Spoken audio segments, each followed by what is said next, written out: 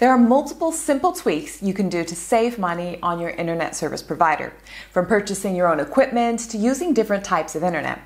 But there is plenty more to take into consideration, like what type of internet are you going to get? What speeds do you need, or how much are you willing to spend? Many people think that there are but a few high-speed internet service providers in Canada, such as Bell, Videotron, Shaw, Rogers, etc. And that if you want broadband internet service, you have to sign up with one of these major companies, complete with their costly monthly rates, long-term contracts, busy customer service, and upload and download caps per month, forcing you to pay the fine for going over each month or up to the ultra-expensive package that gives but a bit more bandwidth and upload-download limit. Internet service providers, or ISPs, have a stigma of ripping their customers off and charging high prices along with random fees that you didn't realize you needed to pay.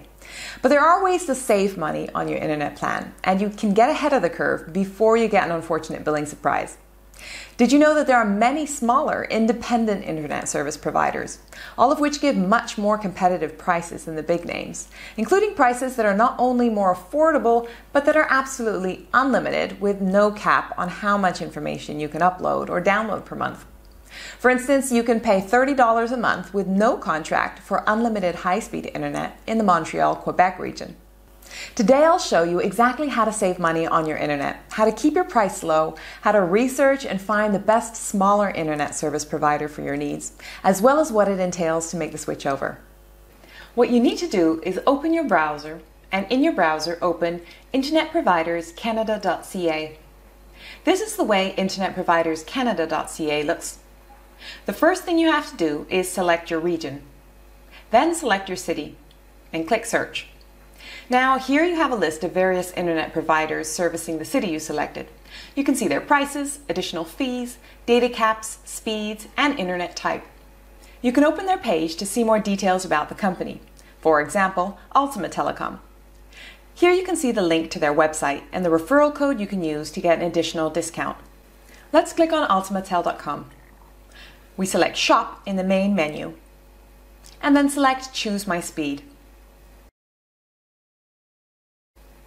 Enter your address, and select All Plans.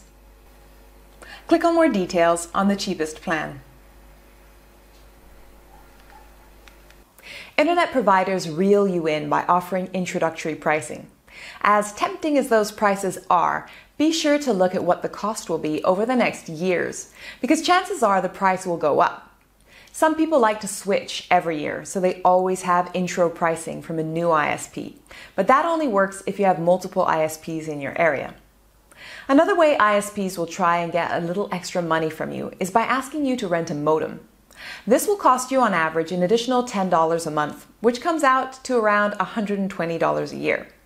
Renting from your internet provider will make sure your internet works properly and it won't void any warranties or IT fixes you might need.